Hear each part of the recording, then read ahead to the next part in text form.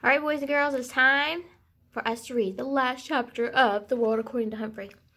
We're going to be reading chapter 15 today, which is called Happy Hamster Day. In December, things in room 26 really began to change. For one thing, it got cold outside and a little chilly by my window. In the early morning, frost pictures would appear on the glass. One picture looked like a big snowflake. Another looked like a lion. Scary. Still, it was nice and cozy in my sleeping house. More snowflakes appeared. Not real ones, but cut-out paper snowflakes, bordering all the chalkboards. And there were snowmen made of fluffy cotton, and pictures of candles and packages and sleighs. The holidays were almost here. Christmas and Hanukkah and Kwanzaa. There were songs to be sung and presents to be wrapped and a big 2-week vacation to come. The weekend after Thanksgiving break, I went home with Pay Attention Art. He paid a lot of attention to me. But sometimes, not every night, during the week, Mrs. Brisbane would take me home to see Mr. Brisbane. And he'd put up his obstacle course and we'd laugh and squeak and have a wonderful time. The next weekend, I stayed at Gail Morgenstern's house. Friday night was really nice because she convinced her mom to let me watch while she lit the menorah for the family. And the food was yummy. I was glad that Mrs. Brisbane didn't take me home every night. For one thing, if I ran the obstacle course every night, I'd probably waste away to nothing. For another thing, I wouldn't have been able to see Aldo. Aldo could now balance the broom on his head. Yep, he'd put the tip of the broomstick on his top of his head and keep it up there for a while. He'd have to bob and weave and keep it balanced, and he made funny faces too. But one night during the week, Aldo pulled his chair up to my cage and said, "Humphrey, old pal, I've got something to discuss." This sounded serious, so I put on my most serious problem-solving face. "I'm thinking of getting Maria a ring for Christmas. You know, like an engagement ring, with something shiny on it. I know we haven't known each other for very long, and we wouldn't have to get married right away. On the other hand, I'm not a spring chicken, and I like to settle down and raise a couple of kids, and maybe a couple of hamsters too, you know?" "I understand," I squeaked softly. "So what do you think?" Aldo fixed his big brown eyes on me. "Should I ask her to marry me?" I stood up on my hind legs and screeched, "Do it! Do it! Do it!" Then he stood up and shouted, "You're right! I will! I'd be crazy not to!" He raced out of the room so fast, he forgot his cleaning cart. But when he returned for it, he yelled, "Thanks!" Sometimes, most times, it pays to squeak up. The third weekend after Thanksgiving, I spent at Heidi Hopper's house and watched her family put up their Christmas tree. It was the most beautiful thing I'd ever seen, second only to the little tree Heidi put in my cage. It was my favorite treat, broccoli. And then it was almost a holiday vacation. Suddenly, it seemed as if we didn't have quite as much work to do in class. Everybody was planning the holiday party for the last day of school. One day, Garth, who never used to wait for the bell, stayed after school to ask Mrs. Brisbane a question. May I please bring Humphrey home with me over the holidays?" he asked. Mrs. Brisbane looked as surprised as I was. "Well, Garth, I thought that was a problem." Garth smiled broadly. "My mom is much better now, and Dad says it's okay to bring Humphrey home." Mrs. Brisbane smiled back. "That's wonderful news. But I think 2 weeks might be a little much. How about the first weekend in January?" Garth nodded, but looked disappointed.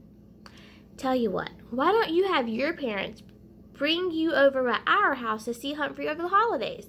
You can watch him run his obstacle course." Garth didn't look so disappointed anymore.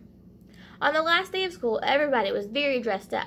I had on my fur coat as usual. Mrs. Brisbane wore a red and green striped sweater and a green skirt. She also wore a Santa Claus hat. This was an entirely new Mrs. Brisbane, the dressing up Mrs. Brisbane. "Class, I have an important announcement.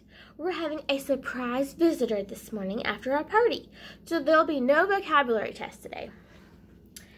After the cheers died down, Mrs. Brisbane went out to the hall and waved. A minute later, you'll never guess who entered the classroom. Mr. Bert Brisbane! He was wearing a Santa Claus hat, too. He looked a lot better now. No gray beard or wrinkled pajamas. On his lap, he had a large box. Mrs.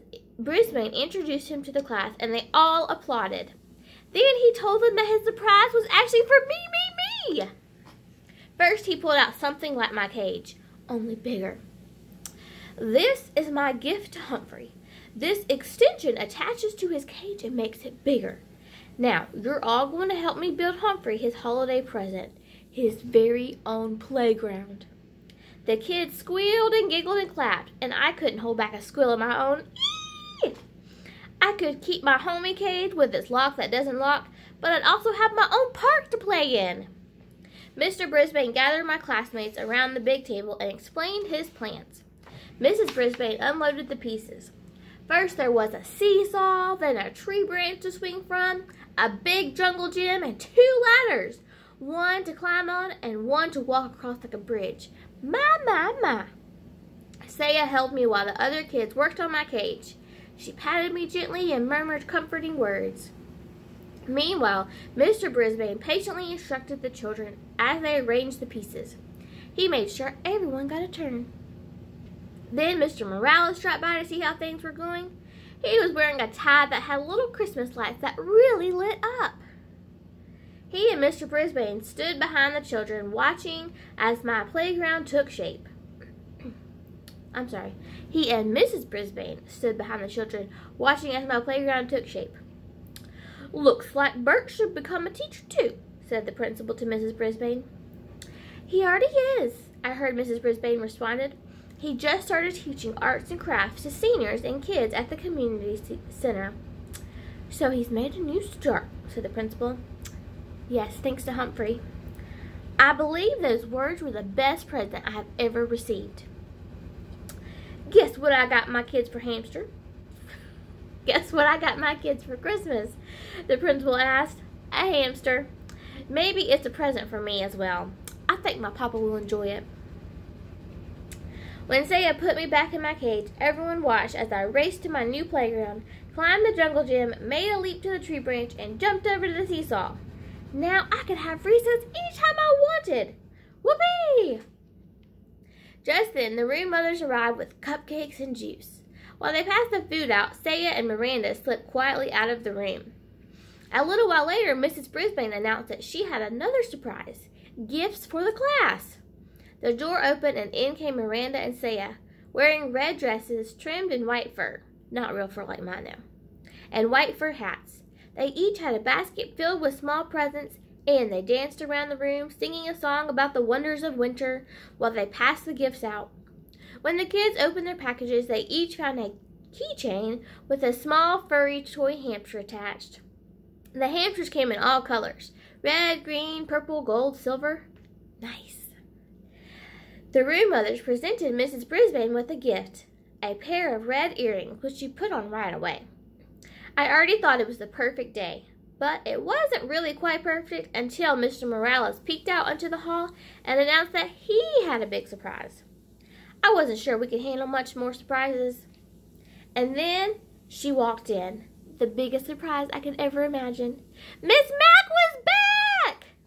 She was wearing a long flowered skirt with a bright red blouse, and she had a butterfly in her hair.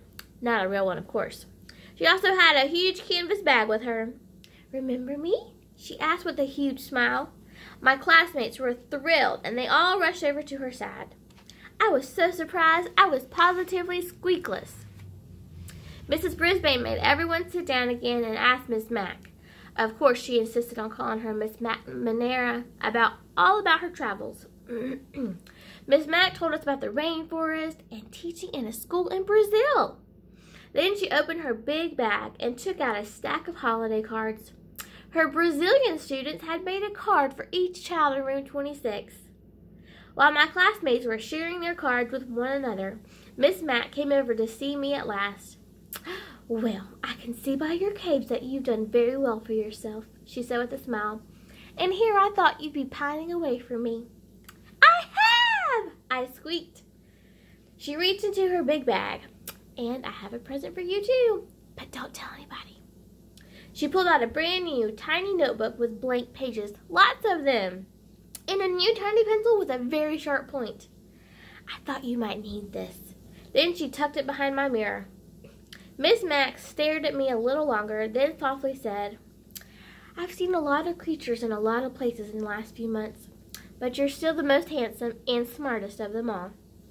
"Yes, yes, yes." "And don't worry, I'll be back again to see you soon." She was still the same wonderful Mrs. Mack. I would follow her to the ends of the earth, I thought, or at least to Brazil. But then it hit me.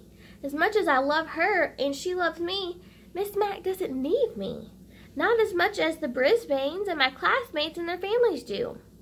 Maybe that's what Miss Mack was thinking when she left me in room 26. This is where I belong. All too soon the bell rang. School was over for the day. School was over for the rest of the year. My head was reeling from all the surprises and excitement as we headed out to the car. In the parking lot, Aldo raced over to greet us and wish us happy holidays. He had come to pick up Richie, too. "I hope you have a very happy holiday, too," Mrs. Brisbane told Aldo. Aldo grinned until his huge mustache shook just like Santa's tummy.